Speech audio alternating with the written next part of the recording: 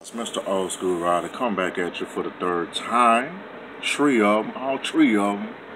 This is my other pickup, but this time around it's the second pair of Air Jordans.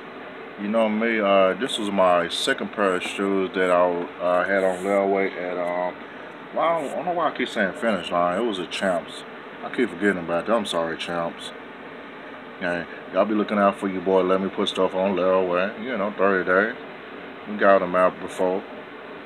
Of course, you recognize the Jordan box. You already know it got the paper on it with a gold 2-3 on it. They trying to be Italian. Mike trying to be Italian. This is really a shoe that has big Italian influence on Mike. These are the Jordan number 2s. And this is actually my favorite pair of Air Jordans. Number 2s because back then, it had the Italian leather on here. I know this is not Italian leather. I mean, it may be something like that. But the leather Quardell is a whole lot better than the other Jordans. This Quardell leather is going to be very close to the anniversary Jordans that I bought back in 15. But other than that, these Jordan number 2 Jordans actually built a whole lot better than a whole lot of other retros normally. They've been coming with the low top Jordans for the last year or so. I didn't think he was gonna do it like that on all the shows. Man, he's doing it right now.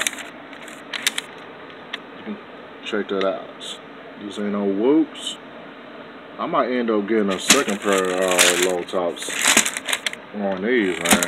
I know they're not gonna be making these low top Jordans for a while. On this particular shoe, I had to get these a little bit smaller. I actually wear a size 11 on normally. Like I said, I wear between a 10.5 and a 12 on a certain shoe. Depends on where it's made at and everything. If they made in China on some Jordans, I'm wearing a size 11.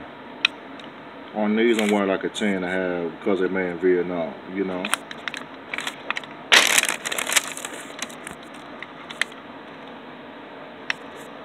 You can see the wing.